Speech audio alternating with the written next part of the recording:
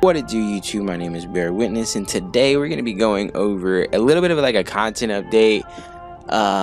Basically, guys, I wanted to talk to you guys today because I wanted to tell you guys that I apologize for not uploading as much. As we all know, if you're a gamer right now, you know that everything's either old or stale, and that none of the games that I wanted have come out yet. Now, that's about to be all over. Next Friday, the release of Black Ops 4 happens, so I'm pretty excited about that. I'll be bringing a lot of videos coming from Black Ops 4, whether it be Blackout, whether it be zombies, whether it be multiplayer. I'm gonna have a ton of content. I'm gonna go ahead and buy the Black Ops Pass so I can bring content to you guys all year round. You guys know I picked up a PS4 Pro just for Black Ops 4, Battlefield 5, and Red Dead Redemption. If you guys were new to the channel, you didn't know that, but that's basically why I decided to pick up the Pro.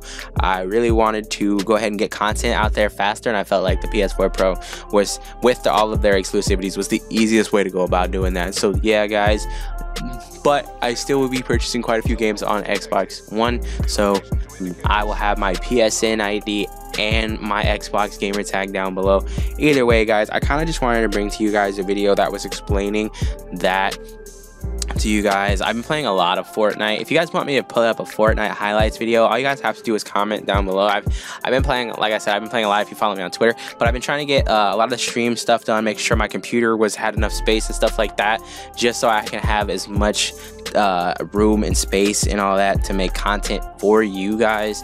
So that's kind of where we're at on the whole situation and in general. So like I said, guys, I really wanted to bring that and tell you guys about that. I'm excited personally about Black Ops. I feel like it's got a lot of content creation opportunities for me, as well as, although there is a problem in the community that I keep seeing, and it's a lot of people are like, oh, this sucks, man. Activision's always trying to make you do this, that, and the other. And at the end of the day, the cutting the mustard straight is this: if you guys don't want to buy the Black Ops Pass, you don't have to.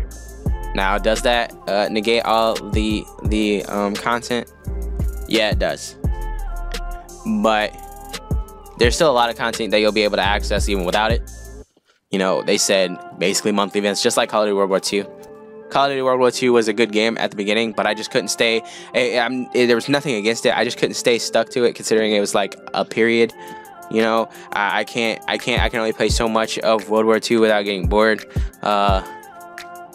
Based on the era and stuff, and there's just like small linear maps like that. I definitely think that with Battlefield 5, I have a lot more fun with that in itself, and I'm pretty excited about it. Both of them, actually, they are going to take up big spaces. Like Black Ops is like $100.